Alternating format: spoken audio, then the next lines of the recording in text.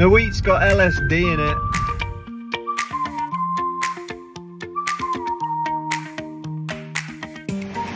Morning, you join me from the grain shed currently, and I'm standing in front of the wheat, and we have some psychedelics in the wheat. So I've just picked a few bits out there, and you can see them, those darker looking grains.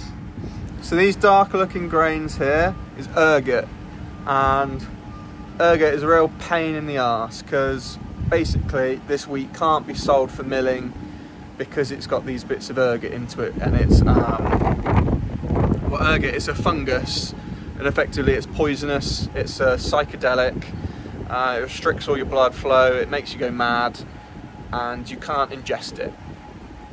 So it's a real pain, and I don't know why it's come in this year because it's been quite moist and rainy, and when the flower of the wheat is, yes, wheat does flower. To show you a little picture here, when wheat flowers, the fungus, the ergot fungus, can get into the ears on the heads of the wheat and then infect them. And so what I showed you, that little piece there, that was actually in an affected little grain of wheat. So these two little bits, these ergot, it normally affects rye, cereal rye crop, because rye has quite a long flowering period, and that makes it more susceptible to infections of ergot. We've got it in the wheat this year. It's often quite prevalent in spring wheat crops, but we seem to have it this year. Anyway, yeah, so I said it makes you go a little bit mad and a little bit crazy.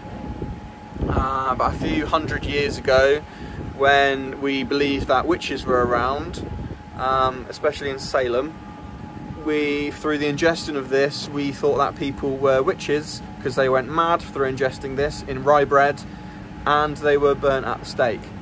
Nowadays we don't believe in witches and we get rid of this, and I'll show you how we get rid of the ergot now out of our wheat crop.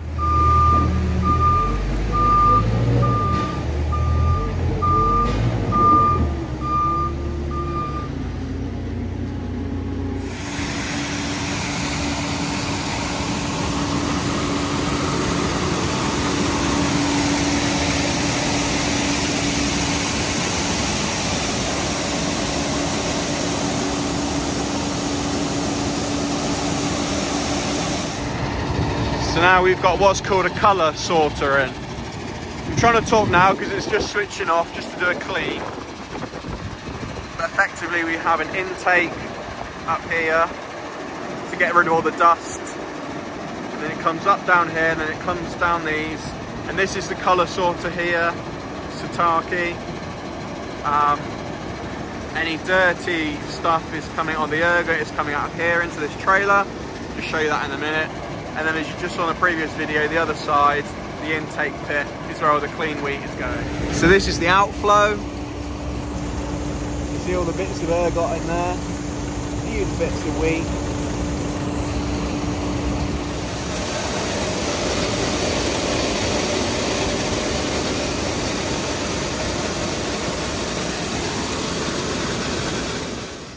Just shut the elevator off temporarily.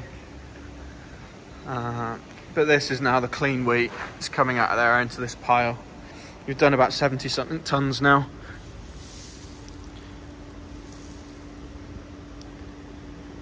Nice and clean.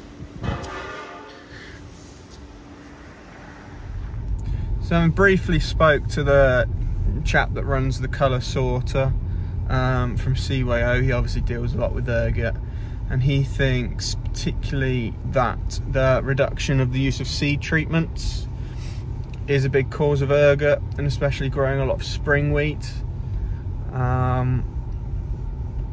which is a bit annoying, and it's something I have heard before.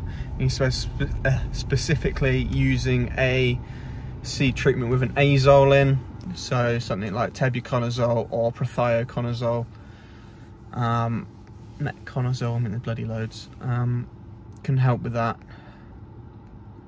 which I don't really want to do. I think we just had quite a wet May, June, which has contributed it to. So we finished cleaning all the wheat. It was about 600 tons in total.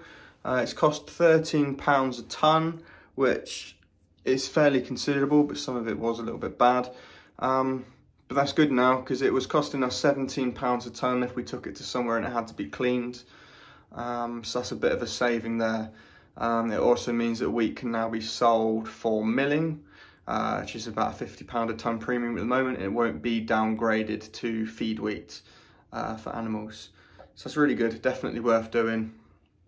It means we've got a good bit of cleaned seed as well now to use for in the coming autumn, to use as home safe seed. So that's good. Cheers.